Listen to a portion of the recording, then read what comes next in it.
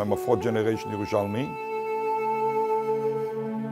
As poor as we were and as much as we didn't have, my parents' home always was an open home. For the people who don't have what to eat, for people who don't have what to stay. My father always made sure that 10% of the little earning that is bringing home goes for tzedakah.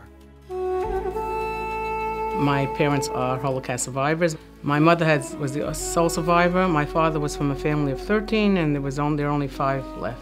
I met my wife in Israel, in Yerushalayim. Eventually, we moved to America. Over the years, I was a diamond merchant, traveling all around the globe to buy diamonds. And over the years, like 25 years ago, I shifted more to real estate. And 12 years ago, I joined venture with David Brescher as a partner in the real estate. David Brescher is very much involved with oil for many, many years.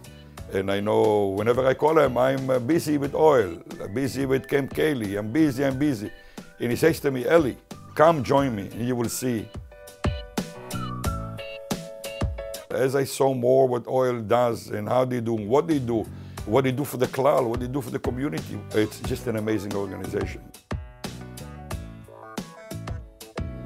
We live in the neighborhood for 35 years. I saw the activities of oil in many of the shuls that I went to, the programs that oil created for the special needs kids was very touching. To me, OHEL always meant a place that takes care of children from broken homes.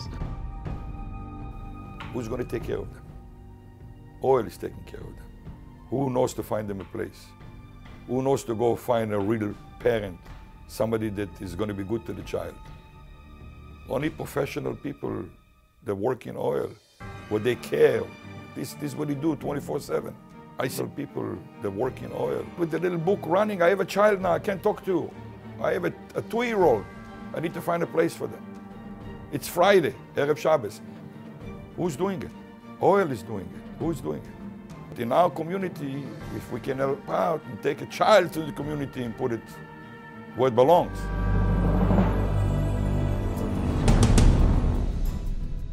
We understood that oil is building a beautiful building. One day I visited the building. Right here and there, I dedicated the facility for the foster children in honor of our parents, which is really very important to us and touches our heart. I want to thank them from the bottom of my heart because I really don't think that there is a more important tzedakah or place where you can give your money. Mommy and Abba, I'd like to wish you Mazel Tov. May it be Michal Achol, from strength to strength.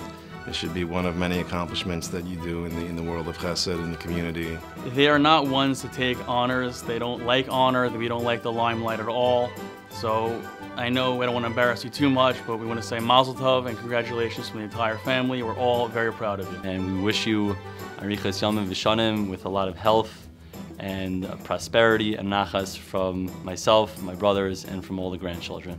What I see what oil is doing is just tremendous. Maybe by us accepting this honor, other people will come forward as we came forward. When they will see what they do and how they perform and what they create and what they do, they will open up their heart even more.